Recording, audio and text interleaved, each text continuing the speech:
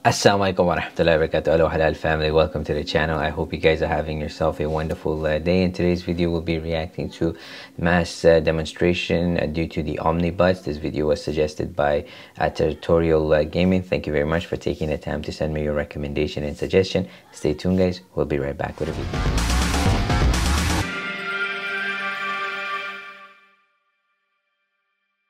Welcome back guys, inshallah we're going to get started with the video momentarily, and at the end of the video I'll be sharing with you my observation and reaction, so please make sure you stay until the end. With that said, we're going to get started with our video.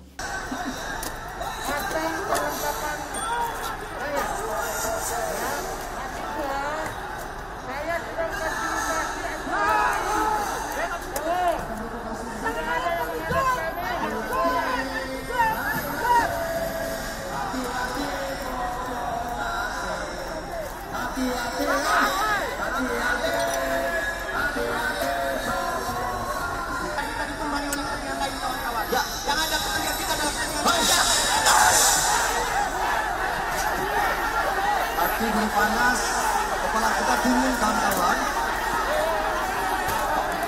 Saudara-saudara saya, tolong bertahan. Ini semuanya silakan dibantu kami. Ya, agar bersabar, tetap lakukan aksi damai. Tetap lakukan aksi damai.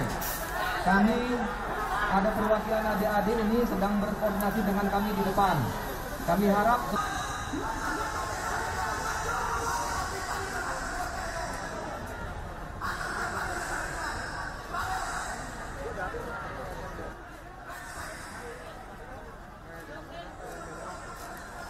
ini saudara-saudara saya yakin yang barusan melakukan bukan mahasiswa.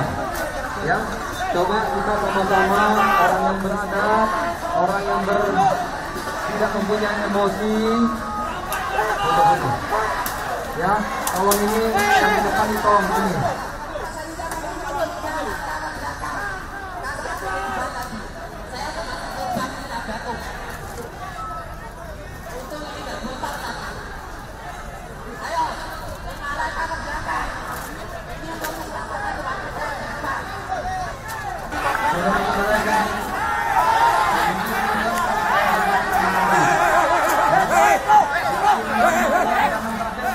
Depan ini, teman-teman kalian yang di depan, jangan kalian lempar.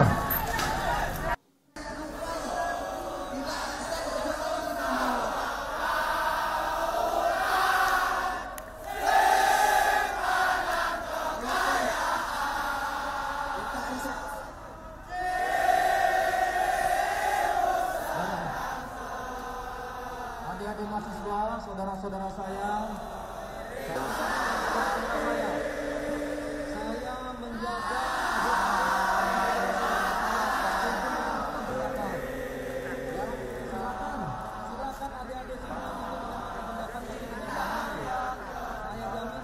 Ini untuk tetap aman.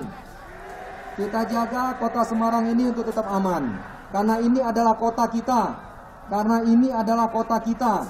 Jangan sampai kota kita disusupi oleh orang yang tidak bertanggung jawab untuk membuat kota kita menjadi rusuh. Untuk membuat kota kita menjadi rusak. Kita jaga.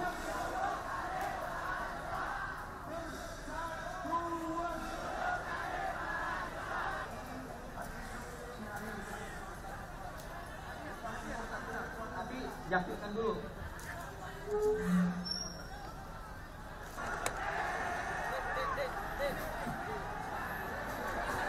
Tahan anggota, sabar. Anggota saya sabar. Ingat, kalian saya perintah sabar. Pasang perlengkapan saya. Ya, mahasiswa, saya sedang fasilitasi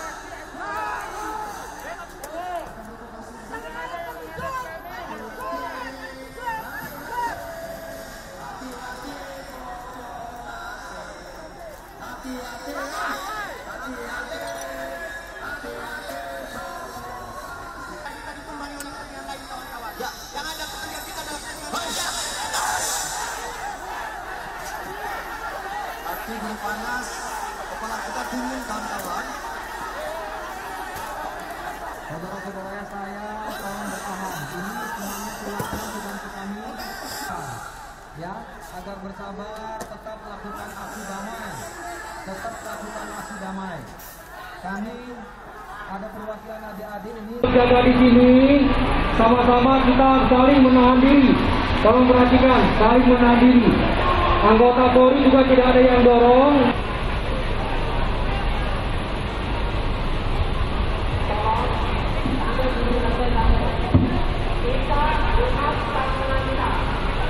Tolong, yang belakang jangan lewat, awas. Awas, tetap kondusif. Yang turun nanti ayo mundur. Yang turun nanti ayo mundur. Tetap. Oke. Tolong. SubhanAllah. So this is in regards to the omnibus. For those of you who might not have details about it, it was basically a recent law that was passed by the Indonesian government that basically limited the protection for the environment, as well as reducing the benefits for retirement, lowering the minimum wage, and opening up the country for foreign investment. So the youth are seeing that basically this is going to impact them because they have taken a lot of protection away. It's going to impact the country because outside countries or companies could come basically and take advantage of the country, its resources, as well as the environment, and they don't have any protection for them for basically for the work, for retirement and whatnot. So they're voicing their disapproval with the law, and they've been protesting for a little while. My only request, again, for those of you who do partake in these demonstrations is to keep it peaceful. We have to look at the example of Nelson Mandela as well as Mahatma Gandhi, how they were able to achieve their goals by non-violent means. And I think similarly here, for example, if there are stores torched, cars broken, it's not going to impact the government, but rather it's going to impact the local citizens.